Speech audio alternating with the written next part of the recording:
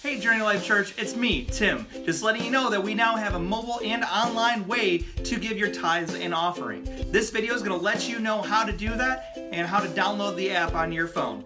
So let's jump right in. The first thing you're going to want to do is open up the App Store or the Google Play Store. Go to your search bar and type in Givelify. That's spelled Givelify. You'll get results like this. After you download it, you can open the app. When your app opens, it's going to ask you for your location settings. Go ahead and allow it so it can find the locations near you. Once you've been located, tap on the bottom right where it says Churches. Then, tap on the top right where it says Search. From there, you type in Journey Life Church and click Search. When you tap on the profile for Journey Life Church, it'll look like this screen here. After you've created a login, you can make this your home church or make it your favorites.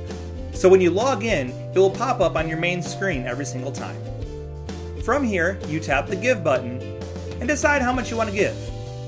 You can either sign in or sign up if this is your first time, or decide to donate without logging in. And there you have it. That's all there is to it.